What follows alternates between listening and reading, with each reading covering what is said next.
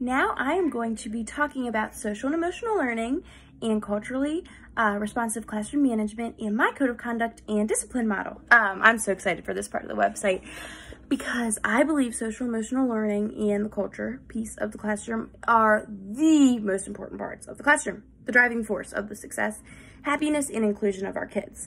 Like Maslow's hierarchy of needs, I believe that until kids feel safe, welcome, and like their classroom that they're in, they will not be successful in learning the curriculum because feeling cared for and loved comes before fractions and addition.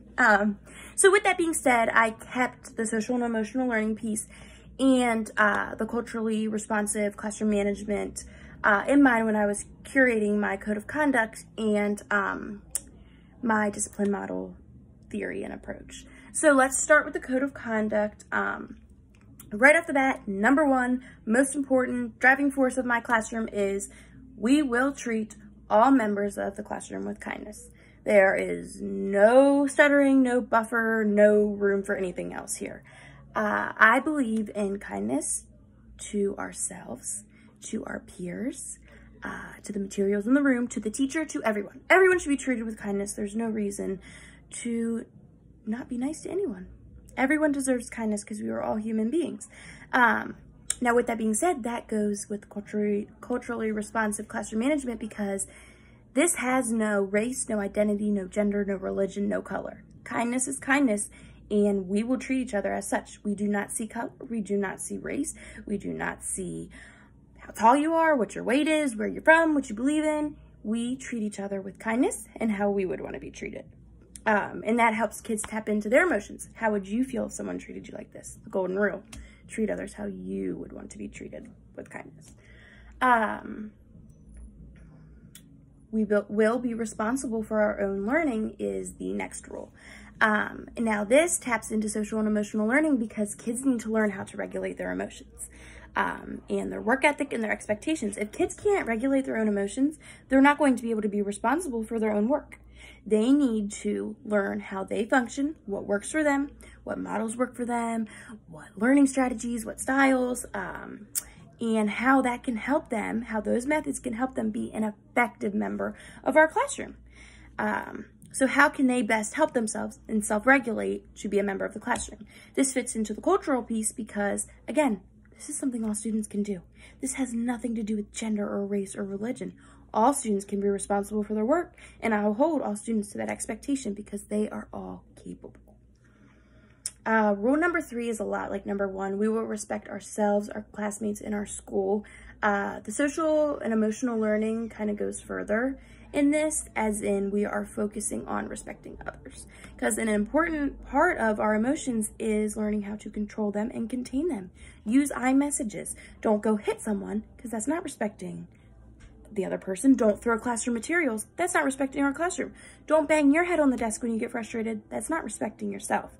We need to learn how to control ourselves and our emotions and respond in a positive way, such as using I messages. I felt really sad when you took that toy car from me. We can use these messages to clarify what we mean in a respectful, calm, peaceful manner that gets our point across. Again, with the culture, everyone can do this. This does not exclude anyone. This is not limited to anyone. This can be utilized by everyone in the classroom. And I will hold these expectations to everyone. We are all able to do this. We will use our ears to listen to our teachers and our classmates. Another part of social emotional learning is listening to others, listening to their I messages, how they feel, what your actions cause them to feel. And now this is a good cultural piece because as a teacher, it's us listening to our kids. They feel that we are treating them different because of their skin or what they believe in. We take that and we change it. We don't want anyone to feel like that. We listen to our kids like we expect them to listen to us. We listen to their background, where they come from, what they believe in, what their family style is like.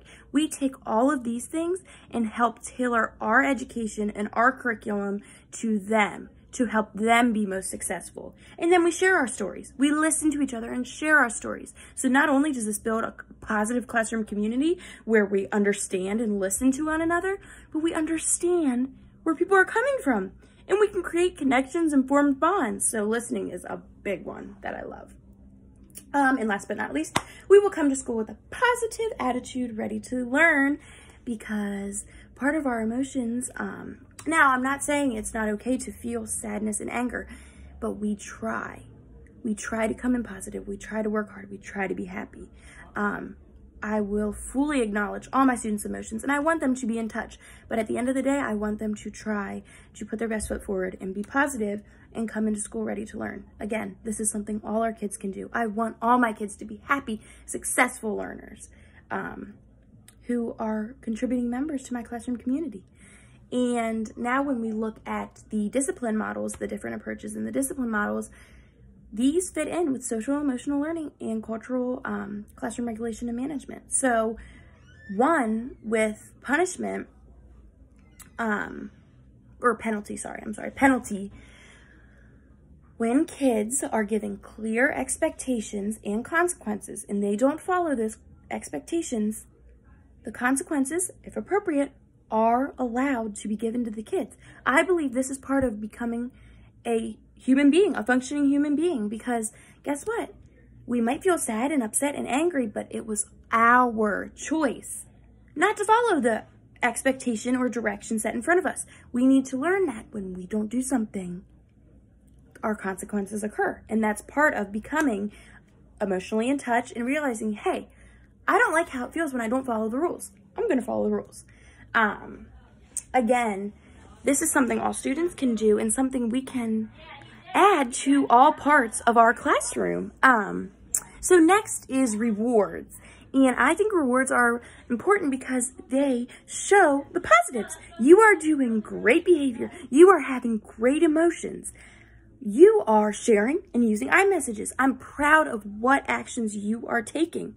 So I'm going to reward that and try to continue that behavior.